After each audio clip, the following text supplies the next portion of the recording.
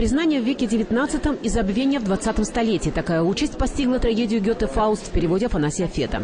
Теперь эта несправедливость исправлена. В областной библиотеке имени Асеева прошла презентация нового издания трагедии. Друзья, вы оба мне не раз помочь умели в горькой доле. Как ваше мнение, хорошо ли пойдут дела теперь у нас? Тружусь для публики я неизменно. Она живет и жизнь другим дает. Так звучат слова Гёте в переводе Афанасия Фета. Выход этой книги для курян – событие значимое. Это плод совместных трудов Комитета по культуре Курской области и Всероссийской государственной библиотеки иностранной литературы.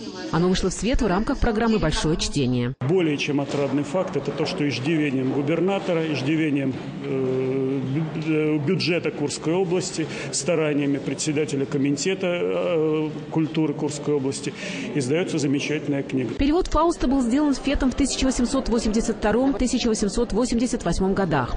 Афанасий Афанасьевич блестяще знал немецкий язык. Его поэзии присуща оригинальность и символизм. Перевод нашего земляка был признан критиками XIX века одним из самых удачных.